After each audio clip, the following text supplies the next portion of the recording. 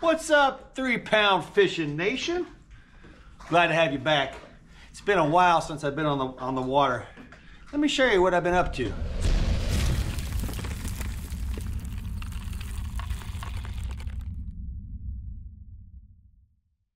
We're about to embark on an incredible experience with the Crappie Masters Elite Series, the #1 trail out there. Going to be fantastic anglers, and I can't tell you enough.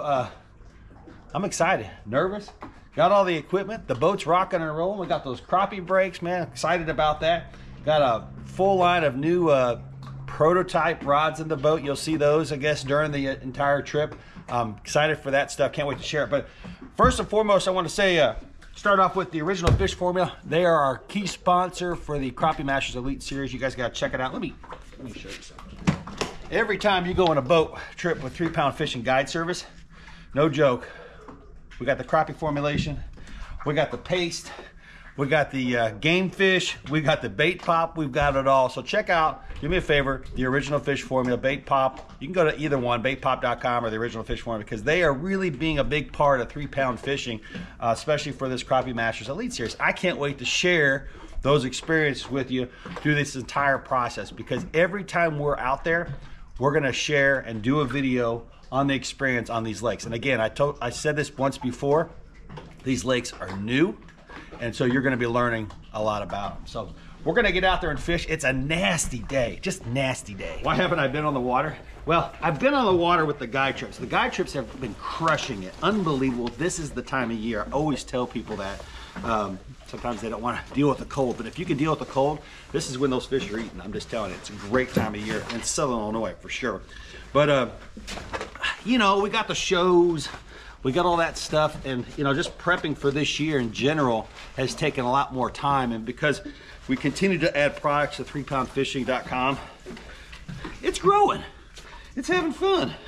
So today we're going to be casting at them, sniping braid. I got one of my prototype rods out right now that we're using, and can't wait to share all that with you. The whole, maybe not the whole process, but when they come out, we are so far ahead of schedule that we're kind of seeing maybe in the June, July area, you're gonna see some awesome stuff come out of 3-Pound Fishing. We're excited.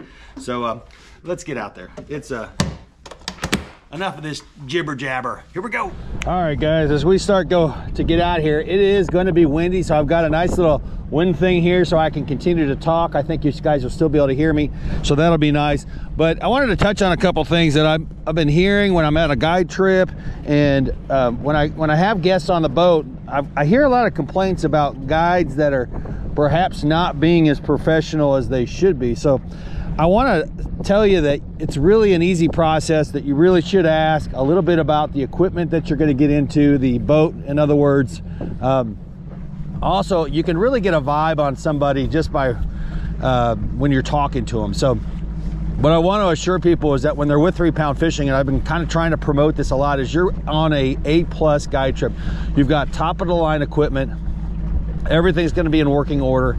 It's going to be a clean boat. There's no smoking. It is focused on the fishing. I don't spend an ounce of time, let me get that, on the phone when I have a guide trip going. So if you've got that guide experience where your guide is on the phone the entire time, you really, obviously it's a learning process, but ask some questions when you're booking. That's probably the #1 thing you can do. Hey, when we're fishing, are you on your phone? I know that they're gonna probably wanna give you the answer that you wanna hear, but at the end of the day, you can usually get a pretty good vibe as to your experience and how that's gonna go. So if you're interested in 3-Pound Fishing, I can tell you it's an A+ experience. Look at that school. So here I am dropping in. I don't know if you guys can see it right here, but there it is. And I've opted to really go with a small jig, hair jig actually. There's a nice look at a school. We might try to see if we can speed it up just so that we can see it better. But that's what we're fishing right now, is monster schools, and then sometimes they'll actually come up on the shoreline. So there I am dropping in right here.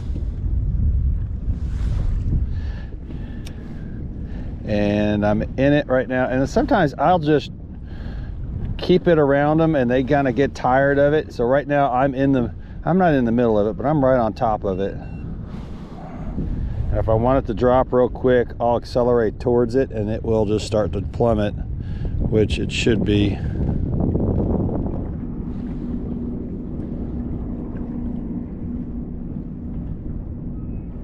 Oh baby, you guys see that shoot on the screen? That's crazy.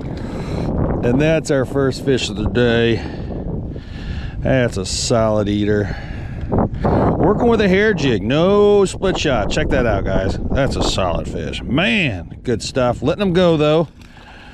All right, so one of the strategies, I mean, a great, is playing the wind, and we are playing the wind right now. It's coming into this point, and what I can tell you, it's a pain in the butt when you need to throw a light jig into the wind. We've got about a 8-mile-an-hour wind today. There it is coming down, and being able to whip it in that wind is tough. And we're hoping this guy will accommodate. Nope. It is tough. So I try to throw the bait on a really low trajectory. I'm talking whip it low, like a line drive, to try to keep it out of the wind. You cannot afford to bring it up into the wind when you're throwing a 1/32 ounce jig. Now, what you can do is try to, really micro braid. Of course, I use sniping braid. Everybody knows that. And that allows me to whip that jig out there. It's extremely powerful in these situations. But look at those fish. Gosh dang, that's beautiful. I am trying to do a really slow presentation with a really small jig, throwing it into an 8-mile-an-hour wind, which is not easy. But after a guide trip, you pick up on it. There it is coming in right there. That's beautiful. One of the things that I always go to new lakes with are floats. And I know that Cross Lake, which is our first event, is going to have a lot of cypress trees. And I know that we're going to be kind of at the beginning of their spawning season, but probably not the spawn exactly, but we might have to cast floats up against those cypress trees. So I always bring slit floats. So what I like about a slit float, and that's the slit there on them, is that they allows you to take it on and off extremely easy. Now, I also have what they call slip floats, and these are the ones I choose to use. They're all called Comel is the brand, and I always buy them in bulk and always have them on the boat. And it's nice to have when you think that the possibilities are just about endless when you go to a new lake. So really important to have just about everything you could possibly want. Floats, although we don't fish with them much here, are critical if you want to get up against those cypress bases. So there you go. Oh baby. Oh man, it doesn't get any better than that. Those guys are deep.